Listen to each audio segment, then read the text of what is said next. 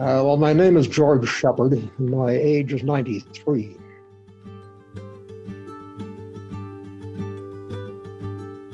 Wish I had done more to keep my friendships intact, I suppose you might say.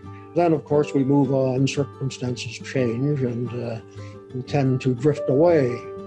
I had a very good friend, a man who was a few years older than I, but the thing that he did the most was he kept his friends intact, and he kept in touch with them, he telephoned them, he wrote to them, and as a result, he had the widest circle of friends and acquaintances of anybody I ever knew. And I often regretted that I didn't follow his example.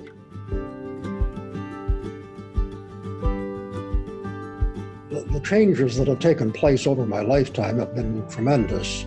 The multicultural society that has developed in Toronto has certainly been wonderful. My granddaughters, who are 15 years old, their very best friends are 2 or 3 Muslim girls. That was not an option that was open to me because I grew up in a WASP society and those opportunities were not there.